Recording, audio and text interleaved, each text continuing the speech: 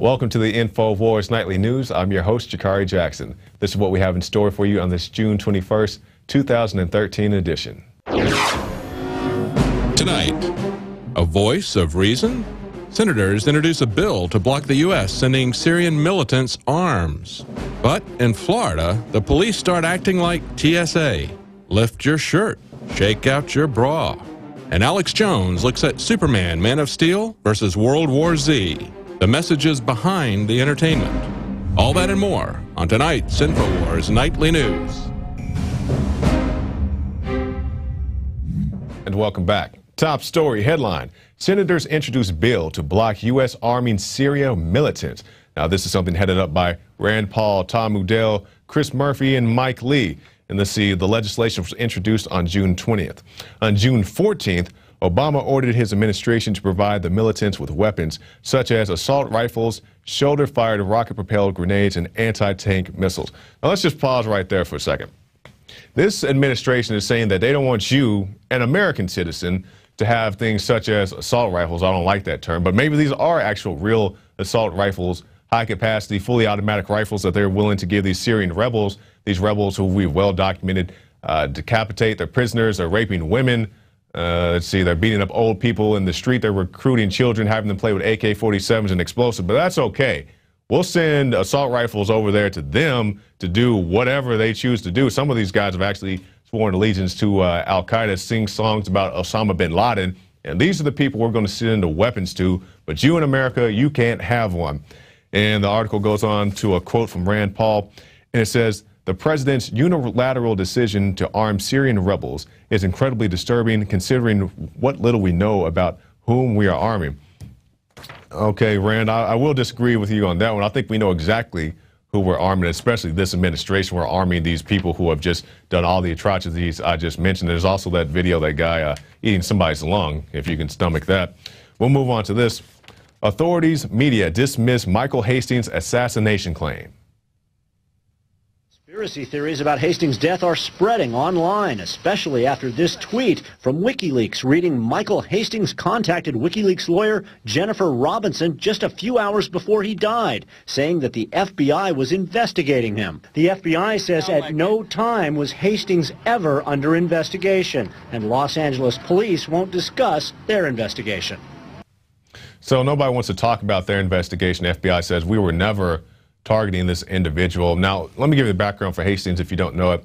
He's a writer. Rolling Stones had a very, controversial reports about people such as General McChrystal actually was credited or, believed to be credited with McChrystal's departure. He exposed McChrystal talking about the administration very badly, and they didn't look too kindly on that. The guy was replaced with General Petraeus, and now he has some friends, or should I say some enemies in very high places. And he himself, Mr. Hastings, said, "I would not be surprised at all if one of these guys took a shot at me." So Mr. Hastings was driving in his car at a very high rate of speed, allegedly crashed into a tree, even though the tree suffered very minimal damage, if at all, and was pronounced dead at the scene. The car burst into flames and the engine flew down the street, literally flew down the street. And they're saying that this is the official story, and they have no idea to believe otherwise, even though it's very shady to me that a car that struck a tree head on had such heavy damage. Yeah, you can see it right there. Look at how much damage it has in the back. Now, it'd been one thing if the car wrapped around the tree, but it just allegedly hit the tree straight on, and that's the damage that you have from it. It makes no sense to me why anybody would believe this story. And I'm not saying he or she or this group or that group particularly targeted this guy, but I do believe some foul play was definitely involved. Our thoughts and prayers go out to Mr. Hastings and his family. We're going to switch gears here. This is something I could not believe when I actually read this headline. New Jersey school board bans hearing-impaired girl from using sign language. That's real.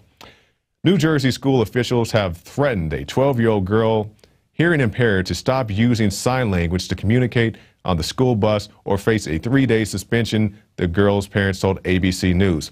In a statement released through the school's district attorney, the Board of Education insisted it did not violate anyone's rights and it's only trying to protect other students.